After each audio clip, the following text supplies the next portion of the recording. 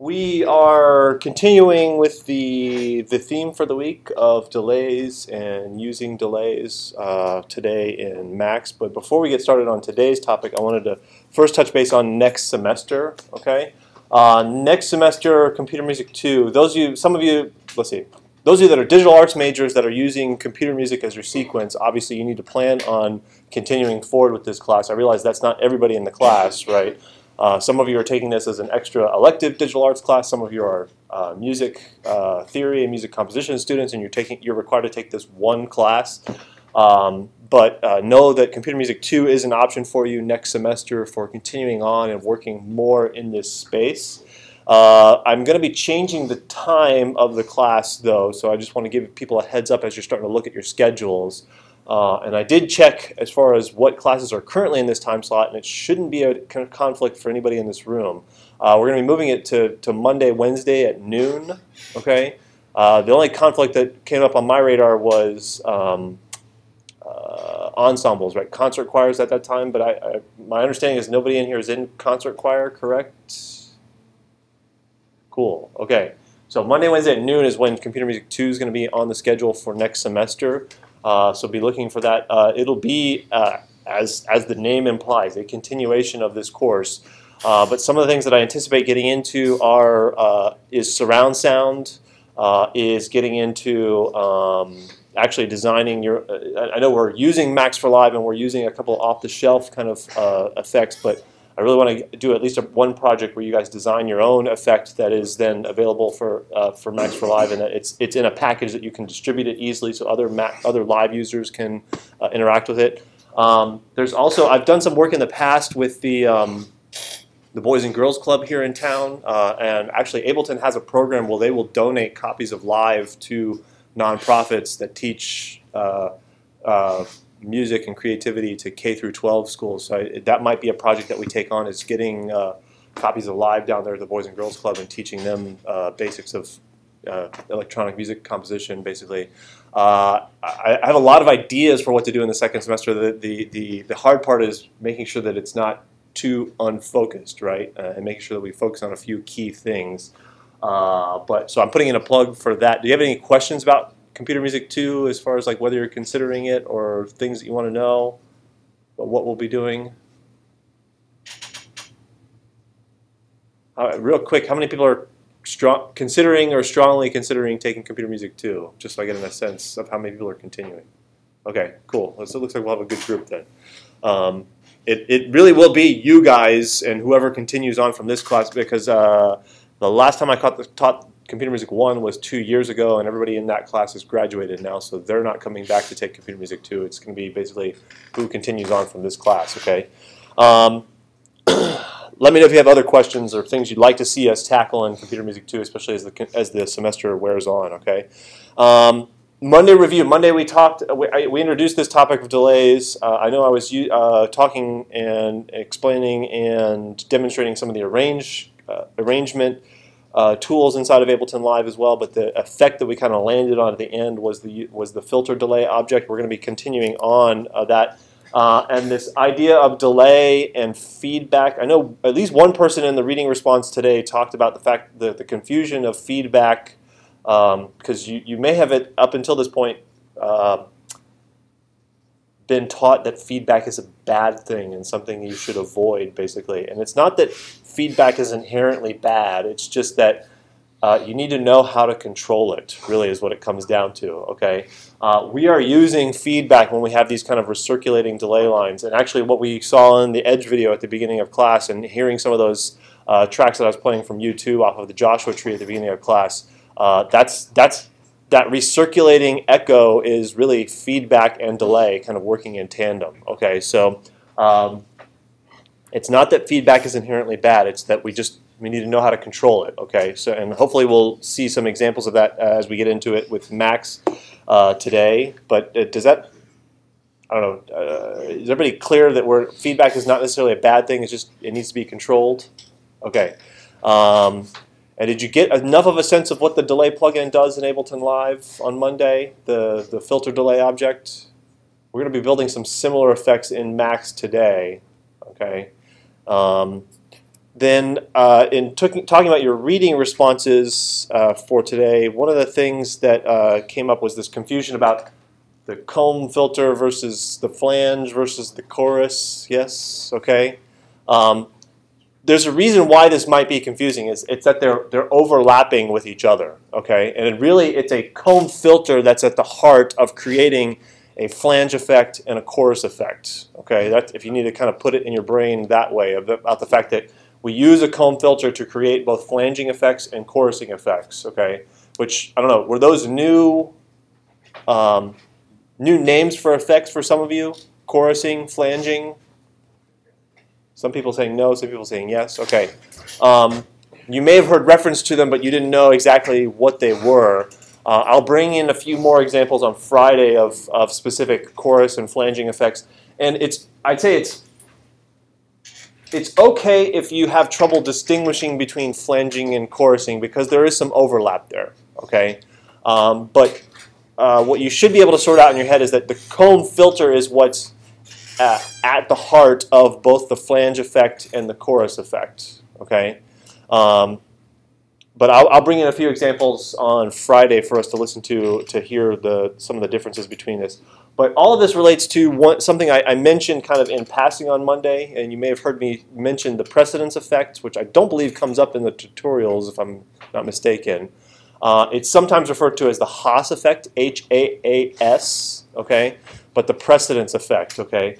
This is a psychoacoustic phenomenon, which is a word we've used before, right? Psychoacoustics, what's psychoacoustics? The study of the perception of sound, yes. Thank you, Maggie. Okay. So this is a phenomenon that takes place between your ear and your brain, okay? Your brain will lock on to the first arriving sound, okay? And if you think about this, it's really let's see, the hypothesis is that this is a survival mechanism. Think about our earlier ancestors existing out in the wilderness, right? Okay.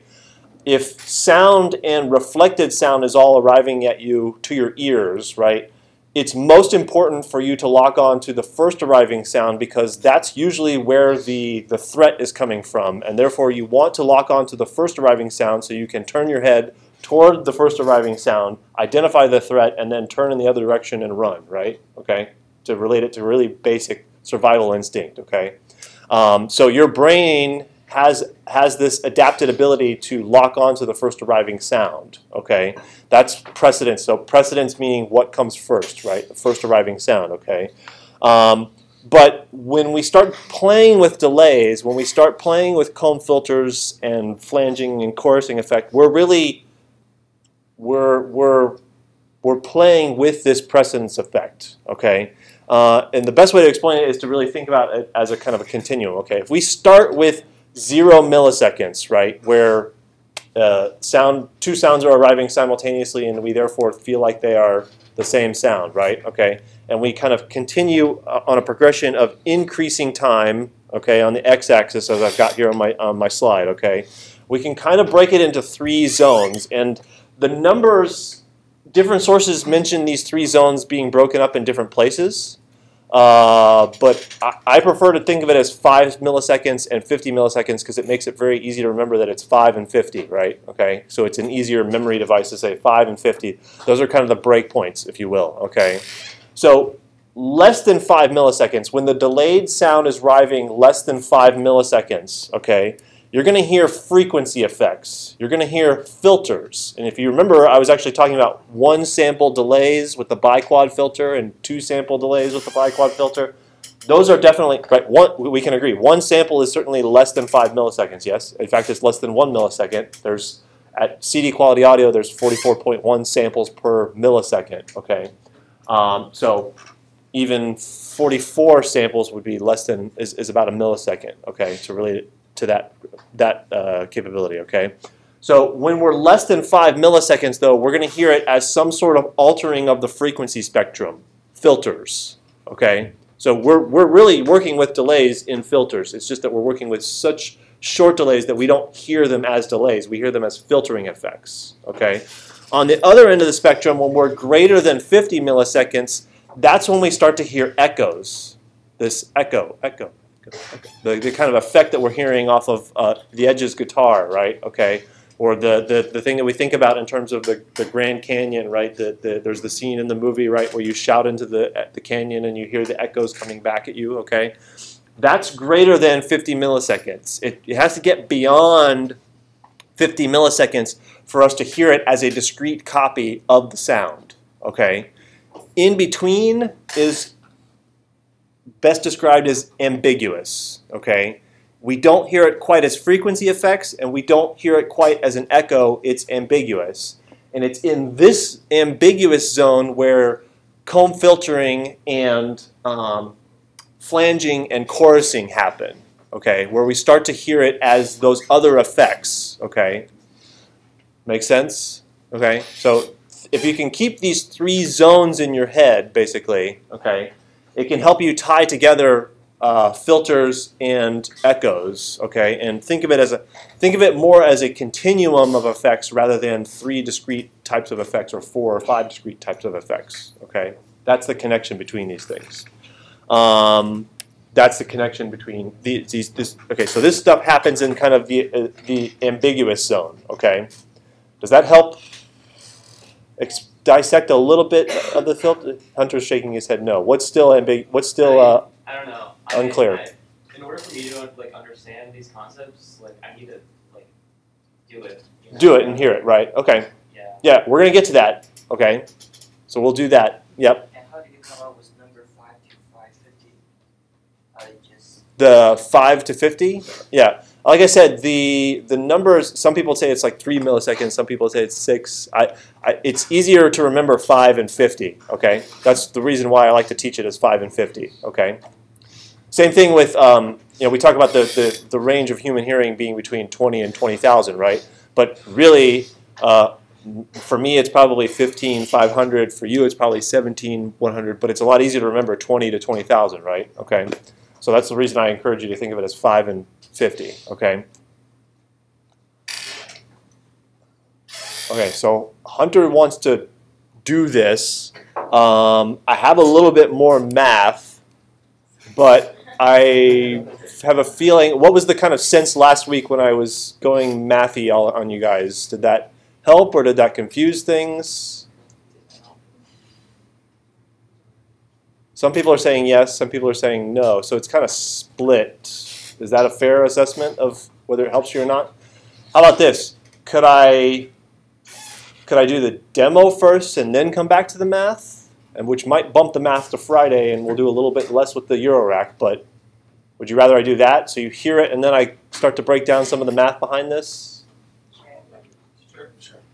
Okay, I'm hearing no strong dissent in the room. Okay, so what I'm going to do then, I will skip the math for now, and I will go to my demo, which is, I was going to go through that really fast, but I'll put it this way. Yeah, I didn't start as a math major, right? Okay, I started as a music major, and I'll be honest, the first time I saw the math, I was like, what is this? Okay, but it's through repetition of the math that I started to understand how these things are unified, how delays are connected to filters, are connected to the Fourier transform. The math is kind of the glue that started tying all this stuff together for me. It took repetition, basically, and all I've tried to do, again, there's a reason I don't test you on this stuff in class, because I don't think you can be exposed to it once and then have it at the kind of readily access that you can be tested on it. Okay, it takes repetition and years of exposure to it to where you start to have these concepts solidified in your mind. At least that was my experience, basically. So that's the reason why I don't test on it. I realize some of you are coming out of an educational experience where if it ain't on the test, I don't care. I'm really sorry that you feel that way, because learning should be its own pleasure and its own joy. I'm more of that school of thought, basically. Okay, sorry, but then again, not sorry. My sound design question. So I told you last week I want to try to shape these demos around specific sound design questions. Okay.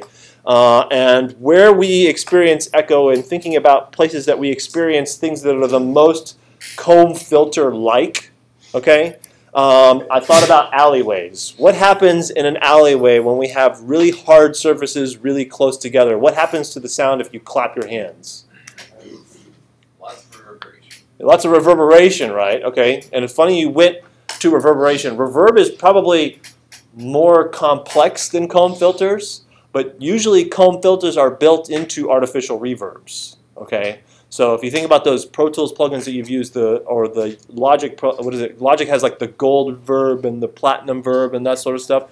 Those artificial reverbs have layers of comb filters built into them that build up these artificial reverbs, basically. Okay, but in an alleyway, it's actually a little more simpler than Lee Chapel. Yes, it's a simpler acoustic environment. You've got these two parallel walls, and I use Lee Chapel because it's a space we all have known and love and have experienced on this campus. Yes, basically. But insert name of concert hall here, right? Okay. An alleyway is a much simpler environment in that you've got these really hard surfaces about 10 to 12 feet apart. Yes. Okay. Sometimes even narrower. There's a I don't know, I can't think of any really narrow alleyways in downtown DeLand that are narrower than about 10 feet, basically. But some cities do have them where like a building is built right next to a building and they could be as close as like 4 feet from each other. And if you clap your hands in between there, you hear this kind of ringing quality that happens, okay? That's more or less a natural comb filter effect, okay, that you're hearing there. Yeah? When you're using the reverb plugins and it says diffusion, what exactly is going on when you change that? You're usually altering the delay time in the comb filters, if I'm not mistaken. I have to look at that a little bit, but okay, yeah. Okay, so have I set up this comb filter like where you may have experienced comb filters in the world? Okay, so let's talk about this in terms of this spectrum and get into Max. So there is a patch to get you started in Max. Okay. So I'm going to hide my slides because you guys told me you don't want any more math, which makes me kind of sad, but I understand. So I'm starting at Max. This is the demo patch that you're going to find. There's also 2 sound files that I've attached there, cluck and boom, okay? I did this just to kind of give us a little bit something different to excite the delay with, okay? These are just me vocalizing in my office. We'll use these in a minute. But before we get to those, let me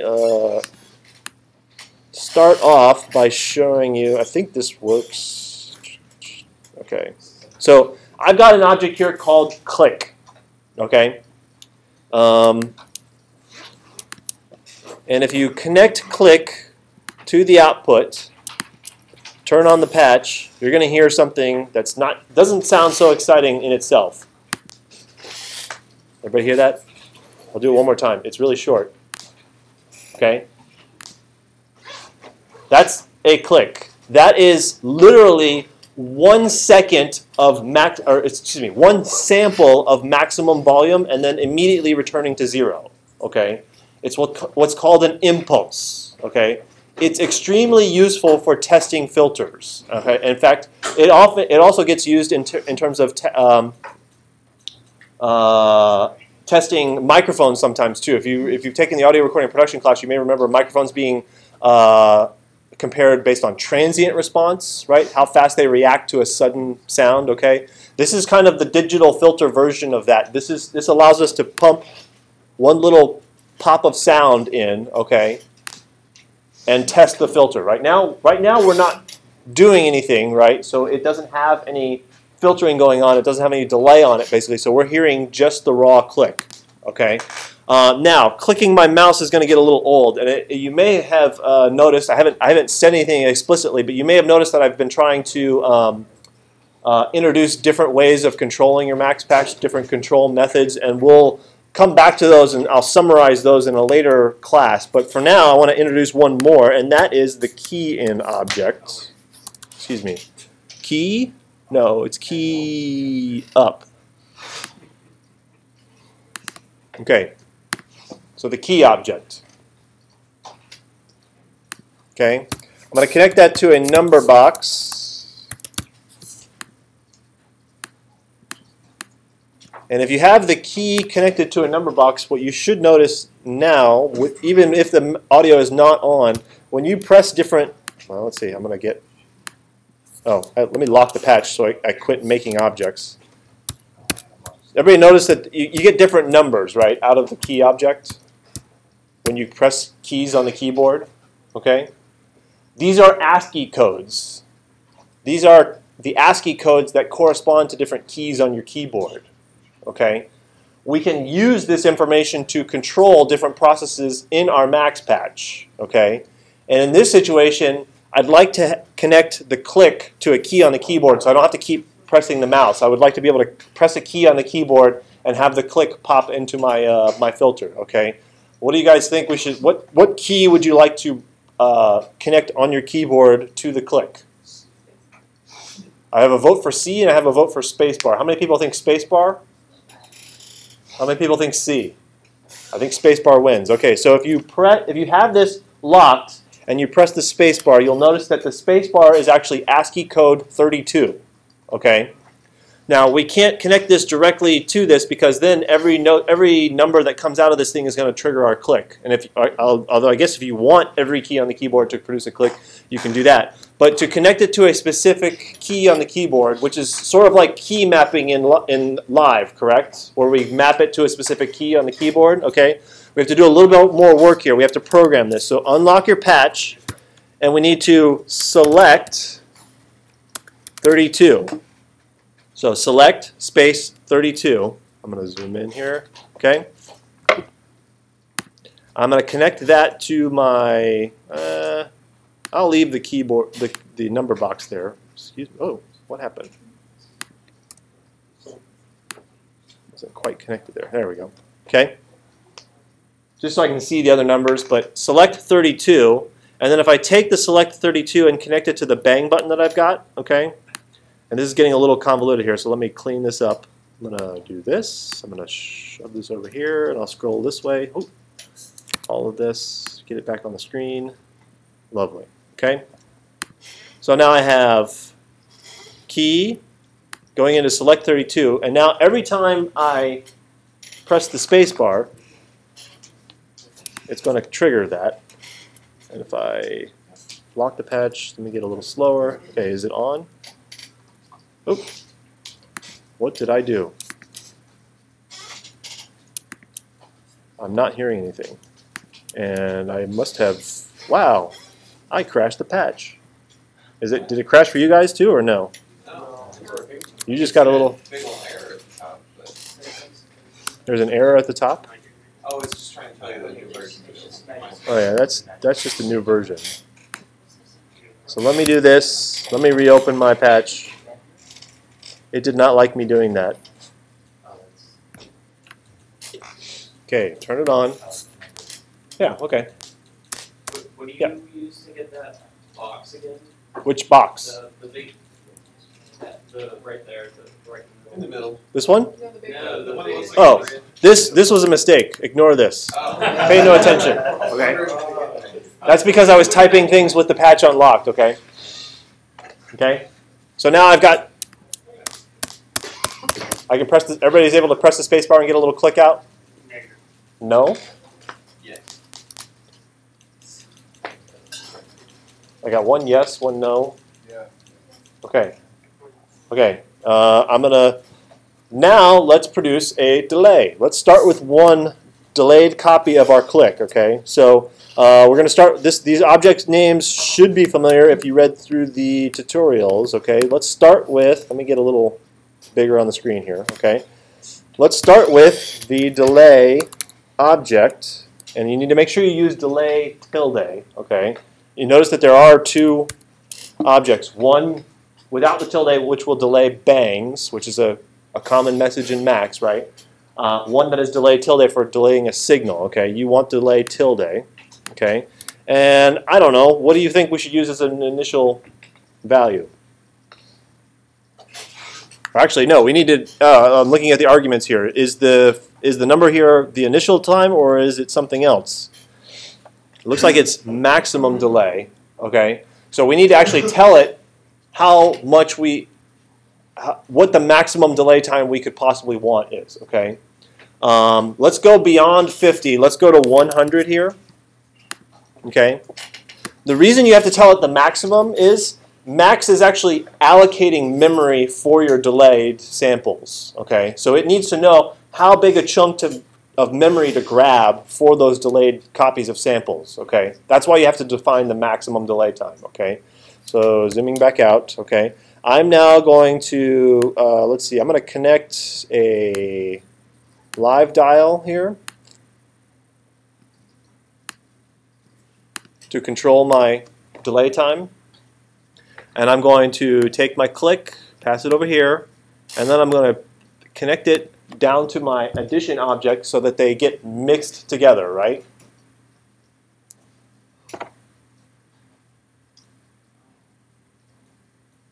Okay. Now if I lock this patch, when I turn up this dial is now controlling the delay, right? And by default, you're not going to hear anything because nothing's coming in, right? But if I now press my space bar, okay, turn it up, you should hear the timbre of it change. Everybody hear the timbre of your click changing?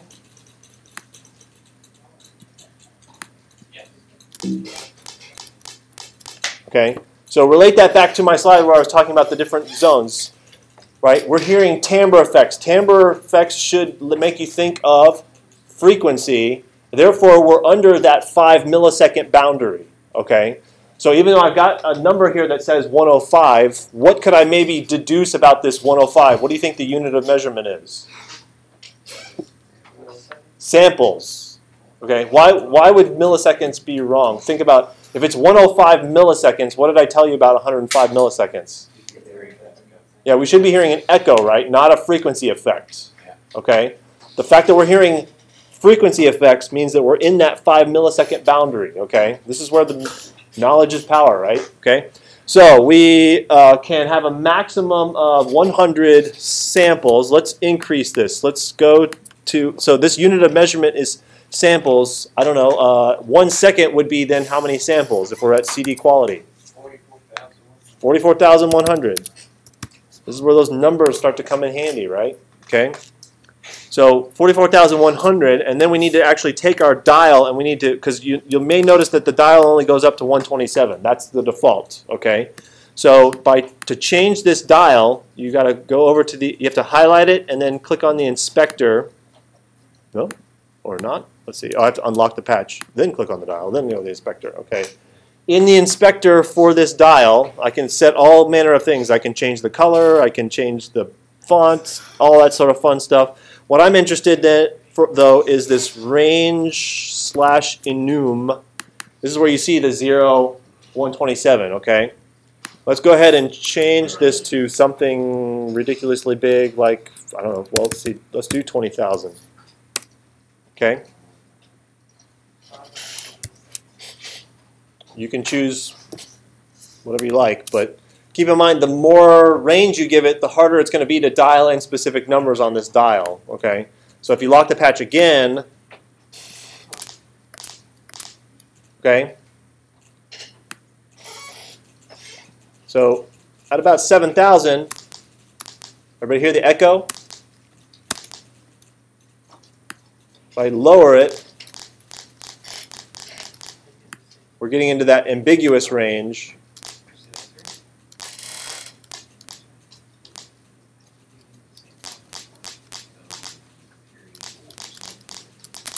Okay? Really simple, really direct, okay? Does this help you kind of hear the differences there? So you can play around with this and hear this. Yeah, Christian. Oh, so I unlock the patch, click on the dial, and in the inspector, which you get to by pressing this little I right here, okay, down toward, you have to scroll down, and there's this item called range/enum. Okay. Okay. So we basically just recreated what is in this cheat sheet. Let's see. thinking about this. So let's create feedback with delay. We're probably going to have to skip over multi-tap delay, so you'll have to look at that later, and then go to comb filter. So let's create some delay first, okay? The delay object in itself will not permit you to create delay, okay? In fact, you'll basically, it won't crash the patch, but Max will basically prevent you from doing this. See how I can't connect that? And no matter how many times I click, it's not going to let me connect it, okay? So you can't create feedback in objects. You can try this. So I'll go through from the mix point back around. That will let you connect, but the problem is once Max internally figures out that there's a feedback happening, it should shut down. Yeah, see, I'm not getting any sound now, okay, because it stops itself from creating a potentially dangerous feedback unit, okay? So how, you might ask, will we get feedback then, Dr. Wallach? Well, I'm glad you asked. This is where the tap in and tap out objects come from, okay? So you start with tap in, and let's go ahead and give it, I don't know, 2500. Let's see. Think about that. Yeah, that should be enough. You then connect this to a tap out object, and it can have a smaller number. Let's start with 5. Okay. And the dial this time goes to your tap out object. Okay. What tap out and tap in do, these are pairs of objects that communicate with each other that allow you to create feedback in your delay line, okay? You need to connect them here, but what happens is your sound that you want to delay, you actually need to connect to the tap in object, okay? It then communicates behind the scenes, writes things into the delay line, and the tap out allows you to pull that information back out at some later point, okay? Just like the delay object, you need to define the maximum time. So the tap in is where you actually define the maximum length of your delay line. Unlike the delay object, these are milliseconds, not samples. Okay, that's a key difference between these two objects. Okay, so here the unit of measurement is milliseconds. With delay, the unit of measurement is samples. Okay, that's one of the reasons why it's important to pay attention to your units of measurement, not just put in random numbers, okay? So then if I take the tap out and I connect it to my mix point here before the speakers, I now have a delay, which I should be able to manipulate.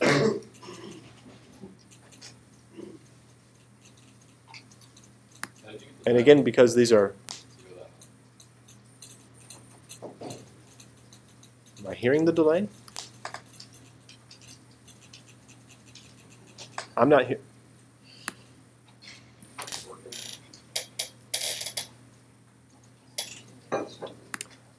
Oh, because it's milliseconds. It should be. Let me turn it off. Turn it back on. How do I get the dial?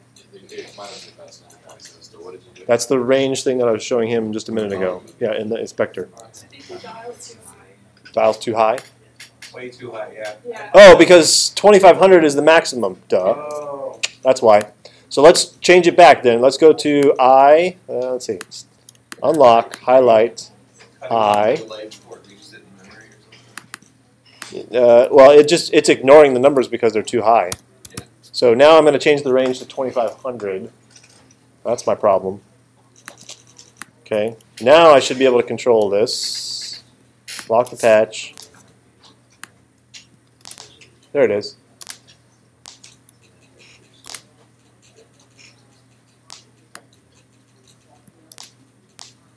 That's what it is. Okay? And you can hear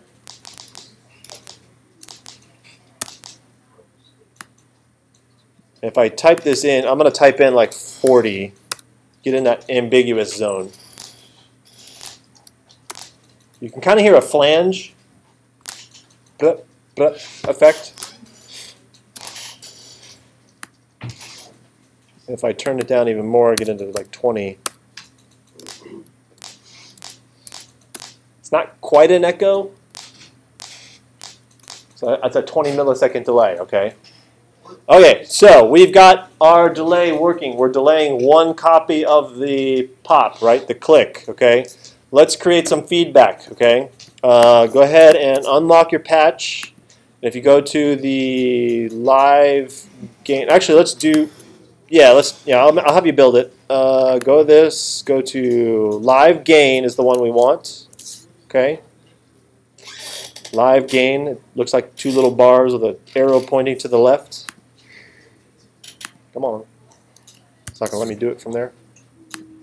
Oh, wow, I just created 3 of them. Great. I only need 1. Okay.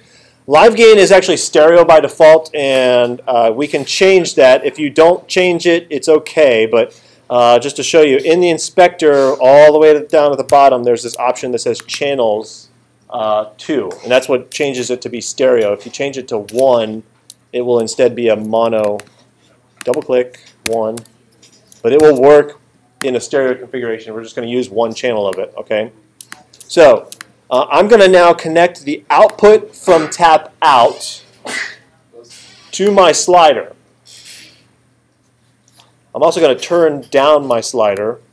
So you have to lock the patch in order to do that because I don't want to create total feedback, right? And then if I take the output, the very first outlet, I should be able to, I'm clicking to create these kind of turn points. And you should be able to do that. Are you guys able to build segmented patch cords or no? How do you do that? Okay. First you go to, it might not be enabled on your computers. Option, there's a check mark here called segmented patch cords. You have to have that checked first. But once you check that box, every time you click in the patch, it creates a new turning point on your, okay? That's helpful for organizing your patch, yes, okay? So now if you turned down the gain a little bit and you've dialed in your delay, you should now be able to press your spacebar and hear the feedback delay. Okay, at 26 I'm not hearing very much. Let me lock.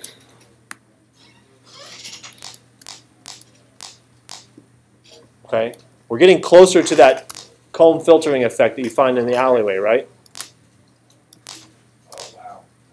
Okay, you can also up the delay time. Okay, and start to get echoes. Okay.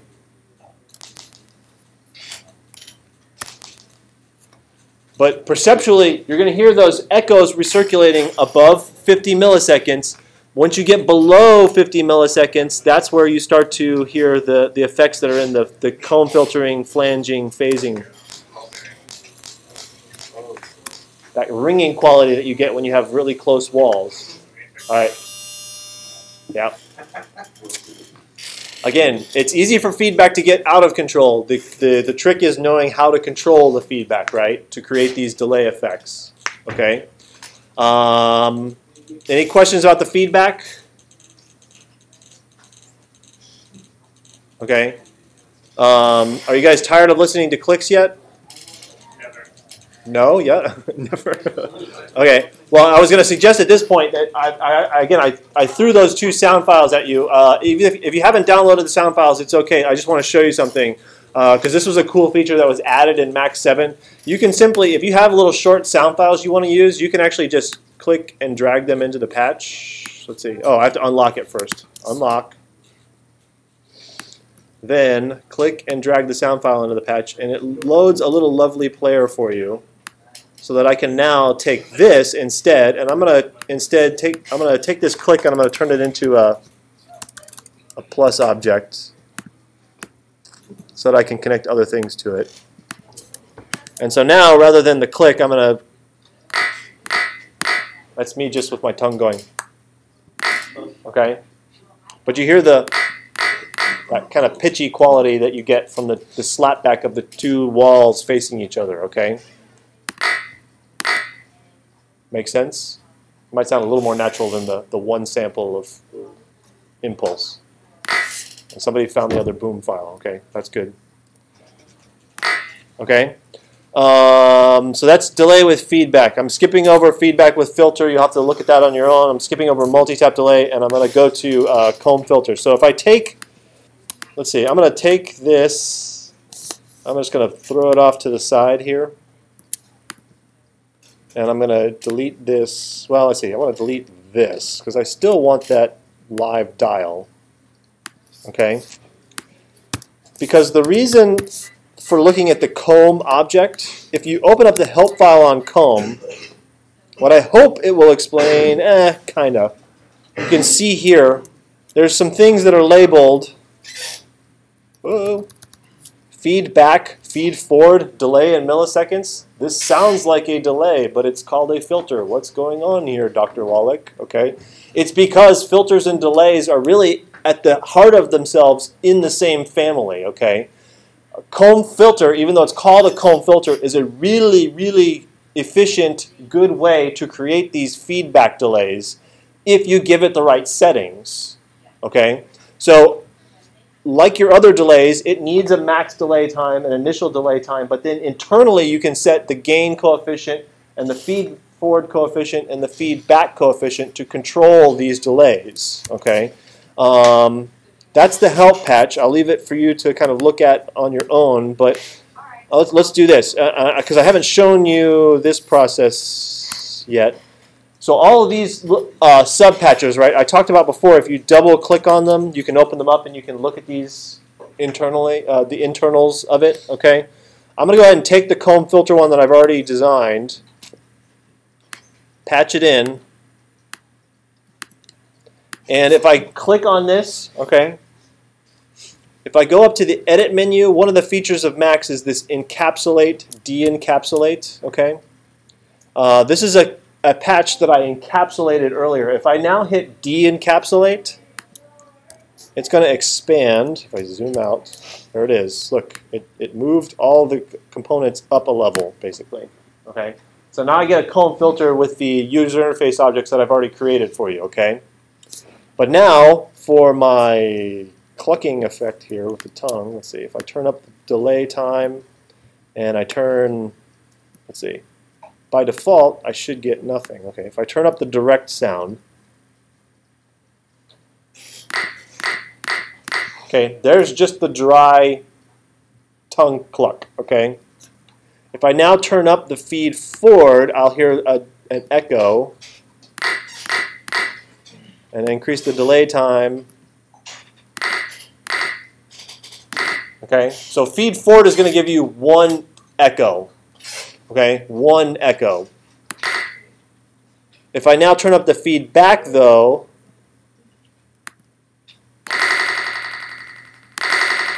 okay, welcome to Dub Reggae. Okay, we can create all sorts of recirculating echo effects. Okay, and if you get tired of my tongue cluck, you can drag in the boom sample. It does kind of the same thing, but it's just me saying boom.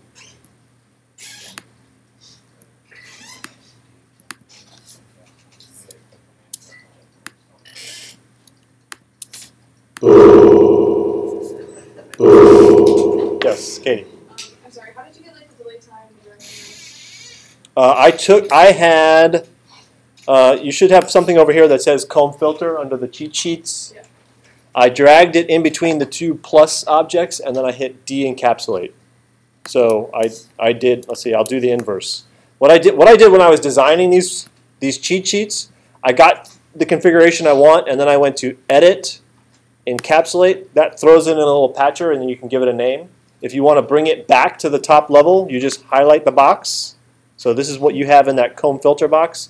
Hit Edit, de-encapsulate, and it'll bring it back to the top level. It's a way of kind of collapsing parts of the patch that you want to get out of sight, out of mind. Okay. So did this help you kind of hear these delay effects and connect the delay with the comb filter? Yes. I went with demo because you guys voted for demo versus math. Okay. Friday, I get my revenge and I get to give you the math. Okay. Okay. Okay. And I'll have the Euro rack in here. We'll look at the echo. There is an echo module on that Euro rack that we can mess with. Okay. Any questions at this point? I know we're at time, so it's time to pack up. Unless you're so busy playing with these echoes that you just want to stay in here forever, and that's okay too. I hopefully this is starting to help you kind of wrap your head around these conceptually, what these are doing, and better understand what these plugins are doing when you're experiencing them in a DAW environment, right? What's going on beneath the surface, behind the scenes, okay? Let me think. I had another point. I can't remember it now. It'll come to me later. I'll have to talk about it. Don't forget the timeline on this. Don't forget to be working on project 1. Don't forget to be applying some of these techniques to your project, okay? I will leave it there unless you guys have questions. No? I will see you Friday then. Less than a week before the optional draft. Thank you guys.